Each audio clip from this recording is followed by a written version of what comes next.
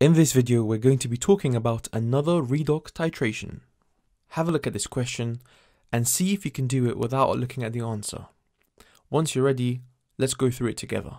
So to put things into perspective, 1.71 grams of iron ethane diet crystals, hydrated, are placed into a beaker and then 250 centimeter cubed of water is added to it.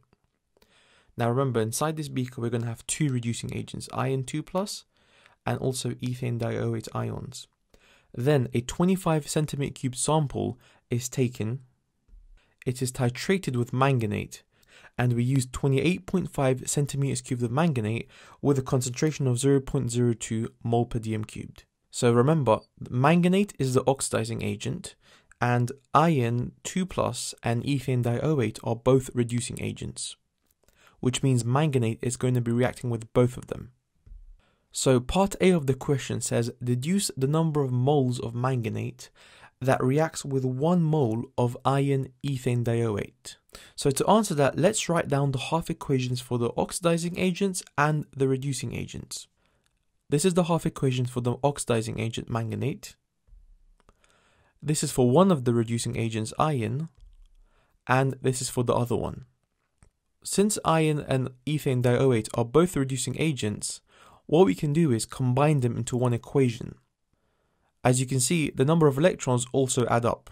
So now we have two half equations. The top one has the oxidizing agent and the bottom one has both the reducing agents. The next step is to make sure that the number of electrons in both equations are balanced. As you can see here, the top one has 5 electrons, whereas the bottom one has 3. So we'll times the top by 3 and the bottom by 5 so that they both can become 15 electrons. And this is what we should get. So we can see that from the balanced equations, 3 moles of manganate react with 5 moles of iron ethane dioate.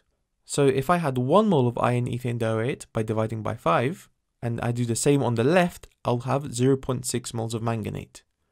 So the answer for part A is 0.6. Moving on to part B, find the relative formula mass of the hydrated salt and the value of N. So to find the formula mass, we need to know two things: the mass and moles of the salt. We already know the mass, it's 1.71 grams. However, we don't know the number of moles. So let's start by working out the moles of something we can work out, such as manganate. We'll use the formula number of moles equals concentration times volume over 1000. That gives us 5.7 times 10 to the power of minus 4 moles. Now using part A, we can work out how many moles of iron ethane dioate we'll have by simply dividing manganate by 3 and then timesing it by 5, because it's a 3:5 ratio. So that gives us 9.5 times 10 to the power of minus 4 moles. This is the number of moles, however, in 25 centimeter cubed. Our original volume was 250. So we have to times it by 10. So now we have both the mass and the moles of iron ethane dioate. Let's work out the MR by doing mass divided by moles. And that should give us an answer of 180. For the final part, we're then going to work out the value of N. So we're going to write the equation like this. So we're going to subtract the value of iron ethane dioate from both sides. That leaves us with NH2O is equal to 36. Then we're going to divide both sides by the value of water, which is 18.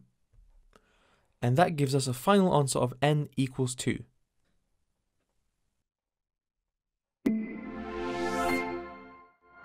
Hey guys, if that video helped you, support our channel by liking, subscribing and sharing it with your friends. And more importantly, if you still have questions, drop a post on our forum at ExamQA.com, where I will personally be there to help answer your questions. Mohammed signing out.